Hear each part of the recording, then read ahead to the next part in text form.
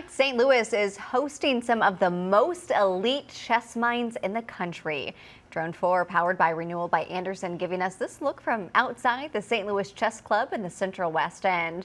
This is all part of the American Cup. $300,000 on the line for the winner. It's a whole lot of money. And tonight, a leader in the world of chess is introducing us to the game, as well as more kids, especially in underserved communities. So in 1999, Maurice Ashley made history. He became the first Black person to be awarded the title of Grandmaster. He was inducted into the U.S. Chess Hall of Fame in 2018, and now he's trying to inspire a new, younger generation of chess players, aiming to bring more diversity to the game. Chess is a kind of game that can teach focus, concentration, critical thinking, problem solving, patience. These are all skills that we want for our young people. They don't even realize they're developing these skills when they play. They just want to have a good time. Ashley is also planning a first-of-its-kind chess tournament for historically Black colleges and universities on April 22nd.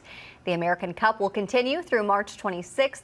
You can find the link to watch it live on our website, KMOV.com. I am not a very good chess player. I never learned. I didn't either. No, I don't know how to play. Enough, I took it as an elective in the 7th grade. Ooh, I might have to add that to go back in retirement. Learn how to play chess. Add that one to the list. All right.